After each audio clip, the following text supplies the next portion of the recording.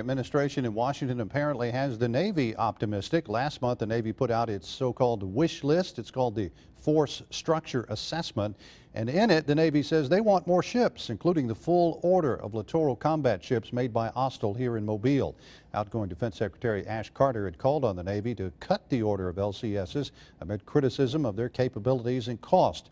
I spoke with South Alabama Congressman Byrne, who says the Navy definitely wants the ships. There's a lot of excitement around the shipbuilding world and the Navy world about the fact we can put missiles on these littoral combat ships and the frigate and sort of position them anywhere we want to around the South China Sea, the Straits of Hormuz, perhaps up in the Baltic Sea, and show our adversaries a lot more spread of our lethality. That's one of the big things now in the Navy.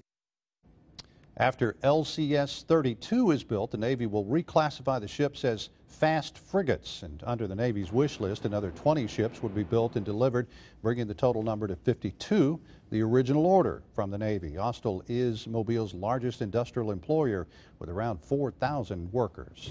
United Airlines